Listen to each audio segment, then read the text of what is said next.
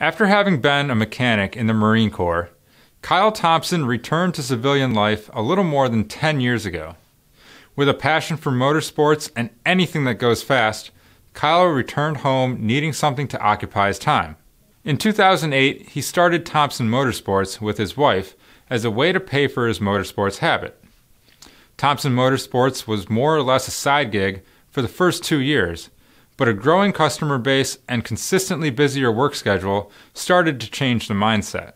Today, Thompson Motorsports operates out of a 10,000 square foot facility where the shop focuses on LS and LT engine platforms. And today, we're going to give you the details of a 440 CID LSX Methanol Engine in this episode of Engine of the Week. This video is sponsored by Pengrade. Precision, performance, Pengrade. Always the original green oil. And by L-Ring. Leading technology, leading service. Hey everyone, I'm Greg Jones, editor of Engine Builder magazine. And today we're diving into the details of an engine built by Thompson Motorsports in Nevada, Texas. While Thompson Motorsports has the capabilities to work on engines for any application, such as Ultra 4, cigarette boats, buggies, and pro drift, the Texas-based shop is focused primarily on drag racing applications, such as no prep and radial. From its humble beginnings as a hobby shop to now a full-fledged engine shop, Thompson Motorsports churns out 550 engines a year, and has recently put more time and attention into high-level engine builds like this 440 CID LSX Methanol Engine for radial drag racing. Here's Kyle himself to tell you more. So what we put together for this one was a LSX build. It's for a radial Corvette the customer's using. It's a 440-inch motor. We did a 4-inch stroke for 185 bore. It went to LS Experts in Ball Ground, Georgia. LS Experts is one of our bigger dealers, so we do 30 to 40 motors a year for them. This was the owner's pet project. This is his personal toy. On the short block, the shop actually started with a Cali's Ultra billet crank, but ended up switching to a Dart center counterweighted crank. When we switched to that, that's a full counterweighted crankshaft, so it actually wouldn't fit in the LSX block.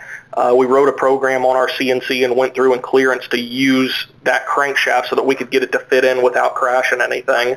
The heads were from Brodix. We did have them hipped through Brodix, help with some strength there. Still all water jacketed, but there's no water in it.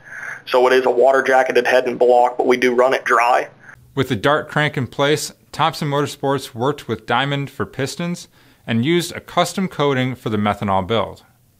The shop also installed GRP aluminum rods, a set of T&D shaft mount aluminum bodied rockers, pack springs, king-coated bearings, and custom Victory titanium Inconel valves. So we did a 250 on the intake and a 1580 on the exhaust. And nice long valves, like I said, so we were able to get a little bit of lift in there. We didn't need a whole lot, but able to get a little bit of lift and really shim it up and put some pressure to it so we could turn it. We set it up on an Aviad dry sump motor, plugged all the main galley on it, ran it through the back like you typically do on those. And then we used a Cam Motion custom grind. We, worked with them, put together a grind that we thought would work really well, and it worked phenomenal for this. The camshaft selection pairs well with the single precision 118mm turbo the shop chose, which will get the Corvette down the track quickly. And Thompson Motorsports stuck with a standard MLS head gasket despite the high horsepower. There's kind of been some controversy over making this kind of power if you need to go in and do the top fuel hoops on. We stuck with an MLS gasket, and we've been sending it with it on this, so didn't really do anything special. The idea behind this is it was one that, even though it was set up to make big power and do what we're doing with it, we could put water on it and still drive this motor. The engine is completed with a FuelTech operating system and a Frankenstein Engine Dynamics billet intake manifold. With a 10-to-1 compression ratio in this methanol-fueled 440 CID LSX, the engine churned out 1,980 horsepower at a little under 30 pounds of boost on the shop's hub dyno. However, Thompson admits there's plenty of horsepower still on the table since the shop didn't really lean on the engine too hard. So far, the Corvette has gone an 8th mile best 4.52 at 161 miles per hour on 23 pounds of boost. But according to Kyle, the boost can go as high as 50 pounds, and the shop anticipates this engine can get the radio Corvette to run low 4.2s in the 8th mile.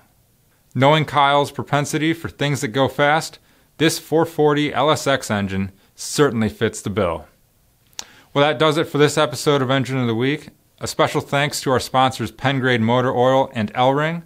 And if you have an engine you'd like to see featured, please email me at gjones@babcocks.com. See you all next time.